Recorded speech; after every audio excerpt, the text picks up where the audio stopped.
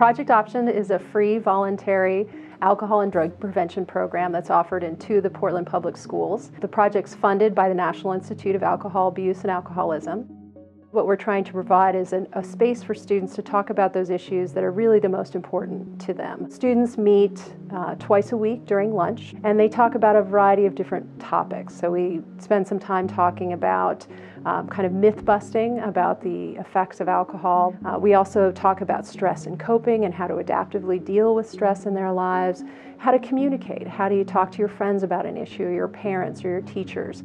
You don't have to have done anything to be there. You can be having questions about why you feel alone, that you don't feel like you don't want to be using drugs or alcohol. You can be on the other end of having been in a program and you're coming back in and needing kind of buffering and support. So it's just a real continuum of need, and it's really low risk and confidential. The voluntary piece of Project Options is that, oh, let's just go learn about this, talk about this, explore this. No one has referred them. They haven't been expelled from school and asked to go to treatment. It's not part of the therapy per se. The therapist can't refer them. It really has to be student-driven.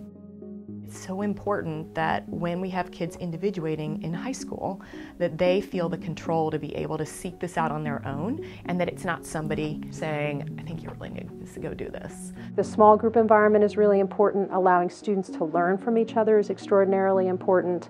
And the fact that they're not forced to be there. They choose to come.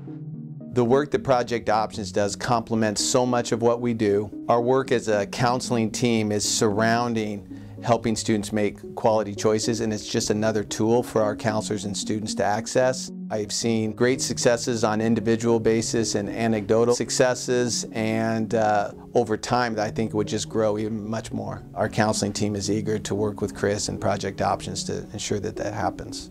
Students who come to the counseling office may come here for schedule changes. They may want to talk about stress at home. They may be talking about college plans or apprenticeship programs. So there's a whole range of things that we do. And because we are assessing and talking to kids and getting to know them and knowing what they need, we need people out there to be able to refer them to. So if we have students that are concerned, they're worried about their own drug and alcohol use, or they have questions about it, Project Options has been a great place that we can just say, well, there's this group and they meet at lunchtime, and it's just a place you can go. It's completely confidential. I think the real benefit that Project Options brings to the school district is to help fill gaps in the alcohol and drug prevention services.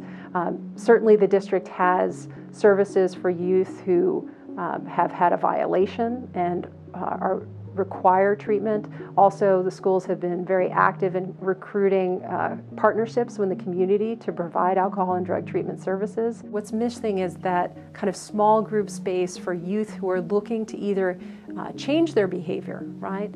Or those who are looking to maintain healthy behavior. So this is a kind of a specialized niche, I think, in terms of alcohol and drug prevention services here in the city.